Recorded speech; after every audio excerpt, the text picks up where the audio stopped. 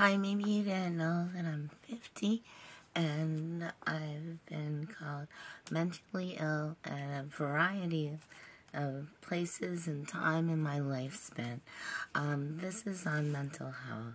So you believe that calling someone mental in any way is not derogatory, or that saying that one is so lost in thought that she got lost in her own city, then saying it is permanent isn't a put down, derogatory, and manipulative tactic.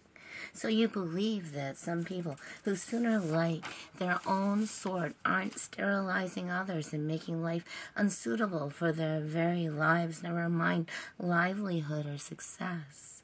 The time for change is now. When you don't like someone, most often people can trust you know not to attack that individual. Appropriate terms of the day are psychologically unstable.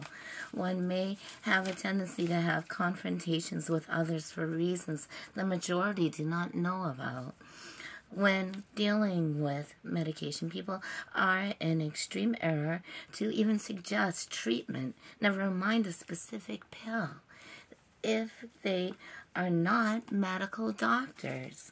Please understand about diagnosing and insisting on medical and medicine for anyone. It is illegal unless you are a medical doctor.